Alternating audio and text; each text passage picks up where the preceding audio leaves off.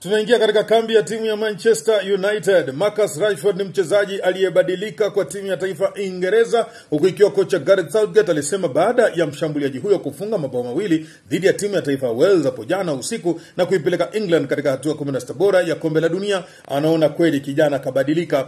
Bao lake la kwanza mkwaju wa fauli ya moja kwa moja muda mfupi baada ya kipindi cha kwanza kumalizika na kuingia kile cha pili, kabla ya kufunga bao lingine la pili ambapo mpira aliupenyeza ukaingia katikati ya miguu ya kipa wa Wales.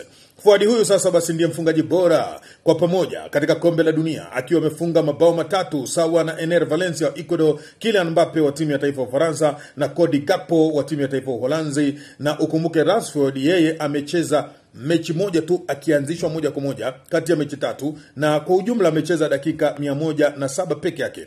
Uteuzi wa Rashford pia ulikuwa uthibitisho kwa Southgate ya kwamba hili badiliko lilihitajika. Manake alimweka Rashford na pia Phil Foden, alafu akawatoa ikiwa Bukayo Saka na pia kijana mdogo ambaye ni Raheem Sterling katika orodha yake ya 11 wa kwanza. Je, huu ni uamuzi ambao unauunga mkono? Unafaa usimame? Wanakutana na timu ya taifa Senegal katika duru ya 16 bora. Hilo linafaa kuendelea vivyo hivyo, aanzishwe Rashford pamoja na kijana mdogo Phil Foden, ama inakwenda namna gani? Lakini Southgate kamsifia kweli Rashford kabadilika.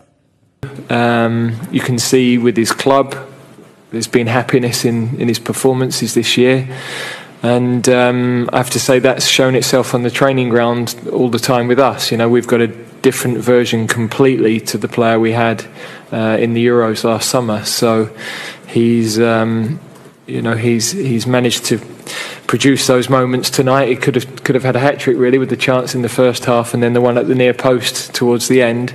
But great for him, and because it's great for him, it's great for us.